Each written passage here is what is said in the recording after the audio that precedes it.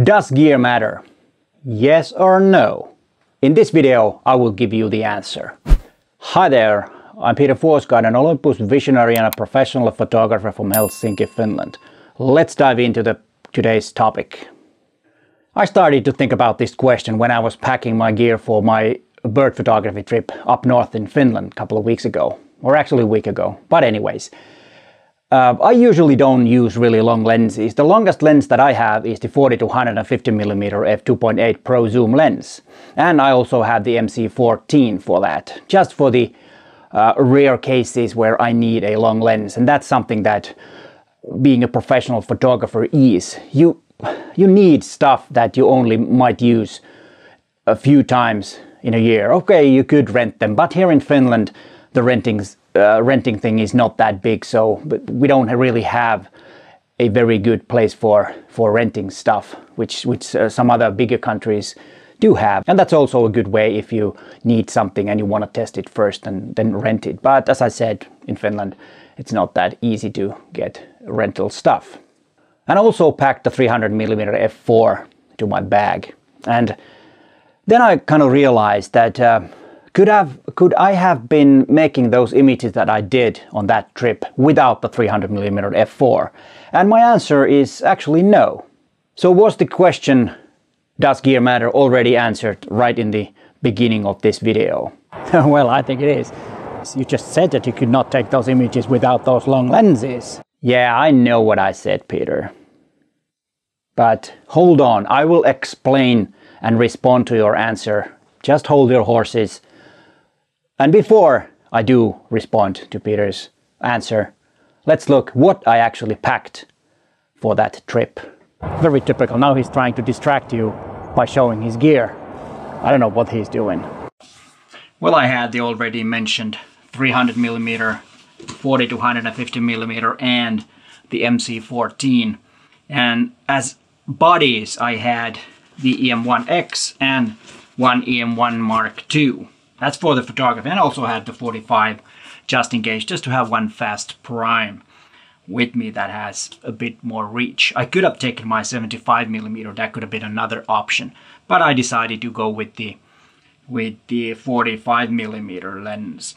Now about this bag, this is a Peak Design Traveler backpack 45-liter bag. They have a 65-liter version, but I like the smaller one because this can fit straight into the the luggage compartment inside an airplane. So this is very good in that. And what I like about this is that it has these so-called camera cubes. Wait a minute. So I can take this out, and it has a handle, so I can take this out, and then I have a smaller pouch for this was my vlogging gear, but this can fit in here, and then I could have this in there, and that's it.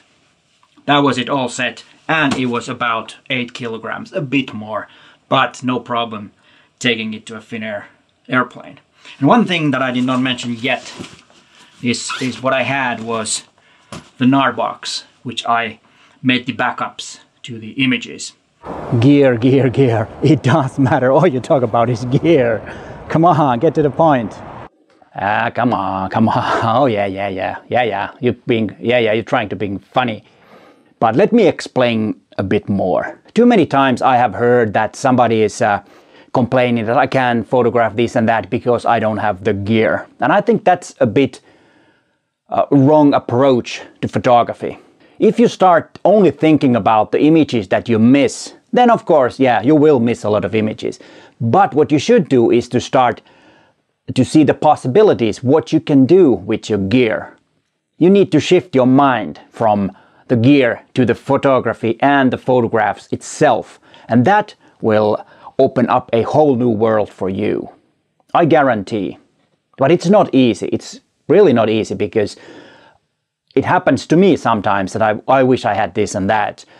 But if you don't have something, then you need to start thinking more, and then you start kind of like, to solve the problems that you might have or might occur when you're making those images. And that will open up, as I said, a whole new world and you will improve in your photography if you shift your mind. Okay, now I see what you mean. But how easy is it to shift your mind? Well, it's not easy. I admit that. But one thing you could do is to start using only one lens for a while. If it's a prime, I think it's a bit better. That will kind of narrow down your options, and you need to start thinking more, and you might start also seeing new things. Yes, you will miss a few shots, for sure. I'm not arguing against that. But you will start to see things a bit differently. And that is something that might, or not only might, but it will make your photography better, because you start thinking more. Then you start seeing opportunities that you maybe have missed, because we always think that a wide angle is for landscape, standard lenses maybe for street photography, and long lenses are for let's say that they are for bird photography. But when you narrow yourself down to a one lens, you start seeing the opportunities that you can do different things with one focal length that you thought that you could not do. It takes time, but I sincerely recommend you to do that. Okay, sounds fair, sounds good. Anything else? When you start narrowing down your equipment or the equipment that you use, you will start to think differently, and that will improve your photography. It's not easy, but when you start doing it and really concentrating and trying, you will get better. You will find new things, and that will improve your photography. Okay, now I see what you mean. Does that apply to the bird photography that you did from the height? Yeah, I admit, to some extent it's all about the gear in that genre. No, Sherlock. Then also the gear is not everything that matters. I was in that height for the first time, or in any height in that matter, for the first time photographing birds. And it was totally a new thing, and I don't know anything about birds. And that was the biggest lesson I learned, which kind of like makes sense and is the real thing that actually should have been in my mind in the first place. That the most important thing is not the gear that I had, but the most important thing was to know the birds. And that was something that Jari taught me, because he was whispering me some advice that now this is going to happen in a few seconds. And most things that he said did happen. And that made it a lot easier to grab those images, because I thought I got some pretty good images for a first timer. And that is something that you should understand, is that knowing your subject and knowing all the things that go around your subject and what makes it behave different ways, and you know, this is also with portraits. You should know the person, or trying to know the person, and how to handle your model to get the best shot. It's not about having the shallowest depth of field, because photography is not depth of field, it's about the depth of feeling, as a photographer called Peter Adams, great first name by the way, said once. And I think that sentence and quote has a lot of wisdom in it. Try to remember that. What about the gear? Could I have taken those images with something else than I had?